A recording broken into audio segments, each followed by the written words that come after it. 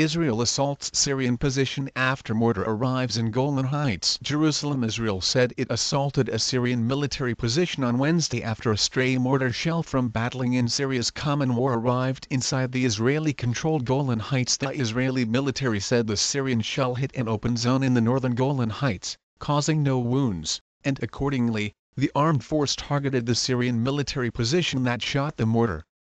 Israel's strike was in the town of Samadana al-Sharqiya in Quneitra area, near an area where rebels have been occupied with overwhelming conflicts with the Syrian armed force for the most recent week, Lebanese telecaster Al-Mayadeen and the Syrian Observatory for Human Rights said. The mortar fell while Israeli Prime Minister Benjamin Netanyahu was going to Katsrin, a town in another piece of the Golan Heights around 20 kilometers (12.5 miles) from the territory that has encountered the vast majority of the current stray fire from Syria. While I was speaking, I said here that we won't endure errant shooting and we will react to all terminating. Amid my discourse, there was errant fire from the Syrian side that arrived in our domain and the armed force has as of now attacked, Netanyahu said.